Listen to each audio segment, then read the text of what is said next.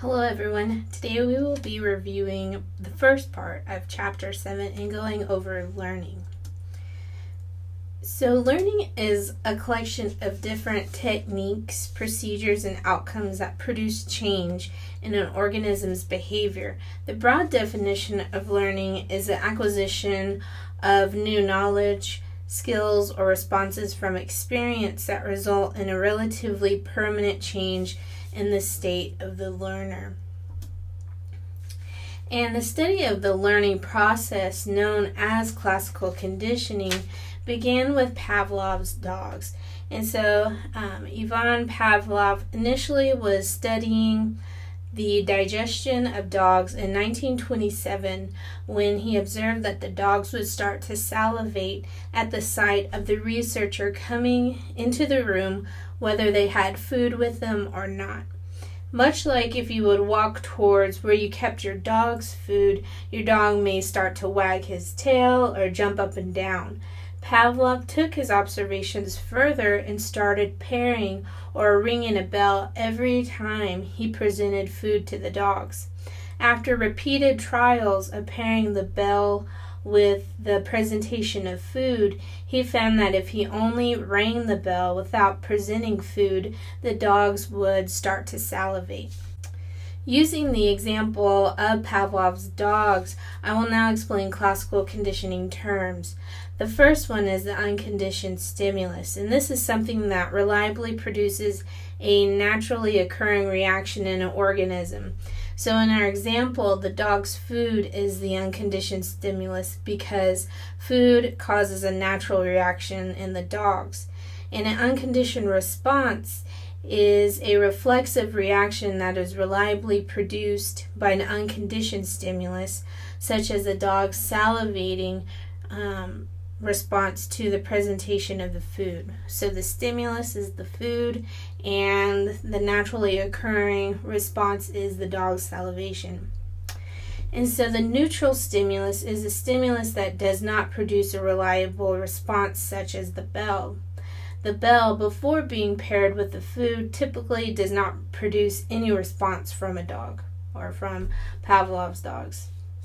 The conditioned stimulus is a stimulus that is initially neutral and produces no reliable change or response in an organism. So after pairing the neutral stimulus with the unconditioned stimulus, it then becomes a conditioned stimulus. So the bell, which is initially the neutral stimulus, is paired with the presentation of the food over and over again by presenting the food with the ringing of a bell. After several pairings or presenting the food with the ringing of the bell, the dog will be conditioned to respond with just the presentation of the bell alone. And so the conditioned response now is a reaction that resembles an unconditioned response, but is now produced by a conditioned stimulus. So we here have the dog drooling or salivating, and what the definition is basically telling us is that initially the dog drooled when he was presented the food, but now when he hears the ringing of the bell, he now drools just at that the tone of the bell. So next we'll see an illustration of this process. So here we see, before conditioning or pairing the food with the bell, our dog Spike here salivates at the sight of food. So food is the unconditioned stimulus that causes an unconditioned response, salivating.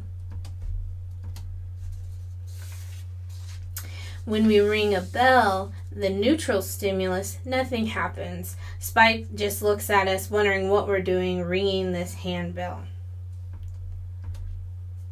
And when we are conditioning and pairing the bell with the food over many trials, say every time you feed him, so 2 times a day for 10 days straight, Spike learns that when you ring the bell, you're going to bring him food, and so he automatically starts to drool.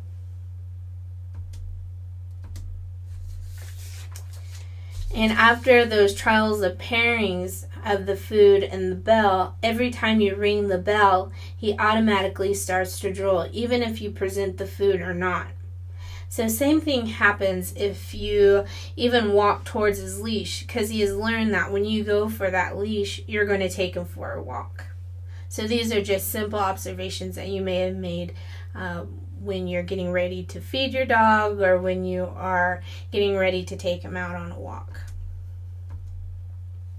So now that we have a good grasp on the understanding of the process of conditioning, we can now understand the definition of classical conditioning.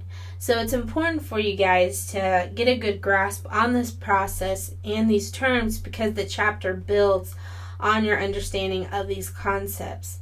So as the definition explains, the bell produces a response from the dog, he salivates, after being paired with food, which naturally causes this response.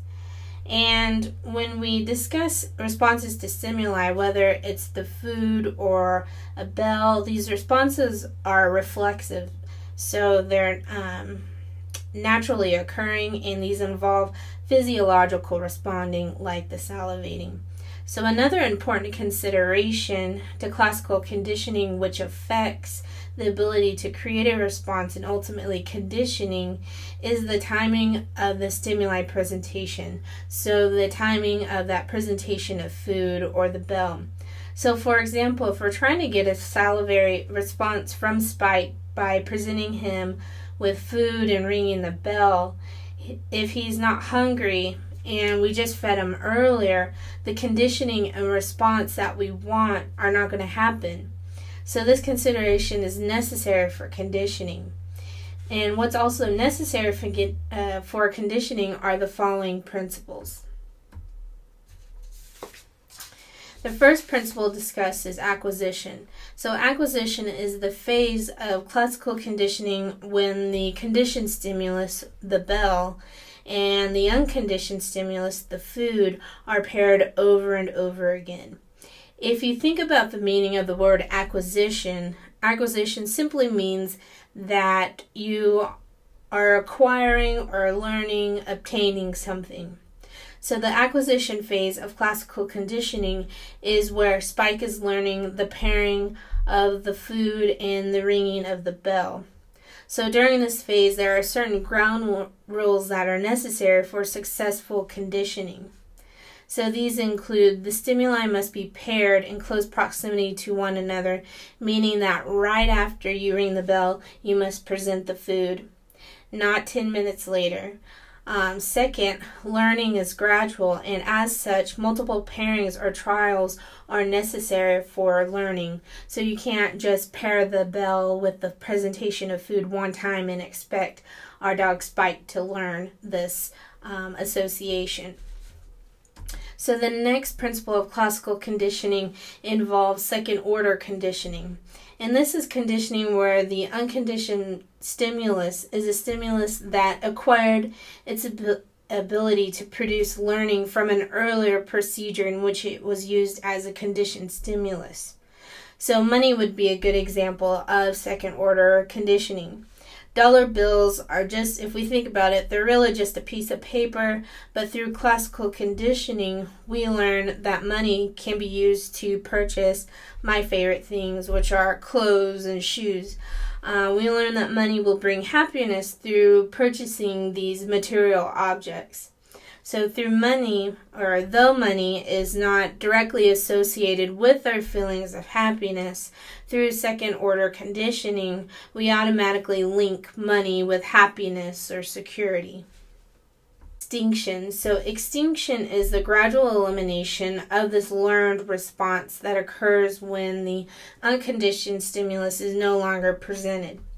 So after we quit pairing the food with the ringing of the bell, Spike will quit salivating at the sound of the bell after a while, because he learns that when you ring the bell, you're not going to feed him. And so this is where we see extinction.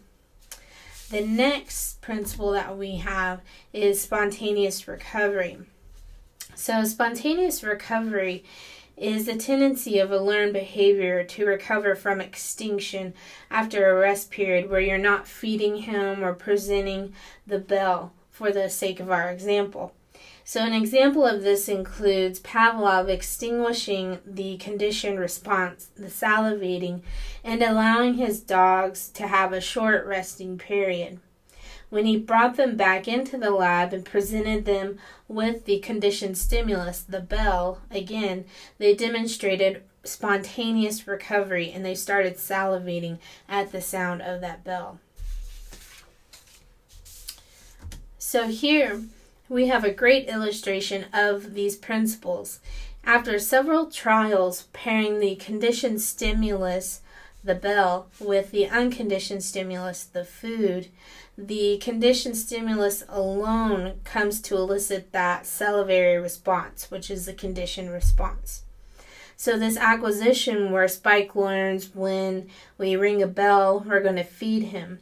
So what we also see is that learning tends to take place fairly rapidly and then levels off as stable responding starts to develop. So here we see a rapid incline of learning and then it's slowly starting to stable off. In Extinction, the conditioned response to salivating diminishes rapidly until it no longer occurs. So the drops of saliva that's elicited by the bell starts to go down after we stop pairing it with the food.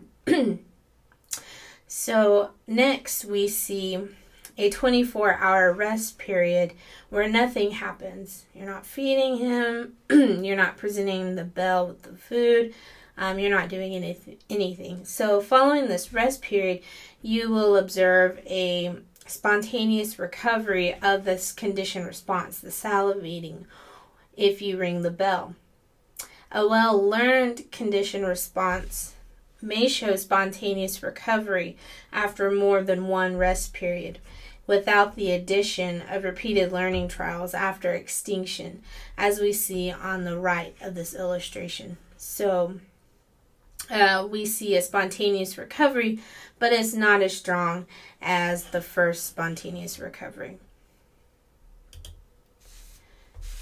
Continuing on with the principles of classical conditionings, we have generalization. So generalization is the process by which the conditioned response, the drooling, is observed even though the conditioned stimulus, the bell, is slightly different from the original one that was used during acquisition. So this would be an example of this would be if we use a whistle instead of a bell. In Spike, if he has generalized the bell to any loud tone, such as a whistle, he may also respond to a whistle by drooling, but not as much as he would as if we presented a bell. In generalization, there are two things happening that are important to consider. So by responding, the organism demonstrates that it recognizes the similarity between the original conditioned stimulus, which is the bell, and the new stimulus, which is the whistle. Secondly, by displaying a diminished response where he's not drooling as much, it's demonstrating that he recognizes the difference between the two stimuli. And so the second principle that's presented on the slide is discrimination. And discrimination is whereby Spike has the capacity to distinguish between similar but distinct stimuli. So this is where he's able to distinguish or discriminate a bell from a whistle. And so that wraps up our first part of Chapter 7.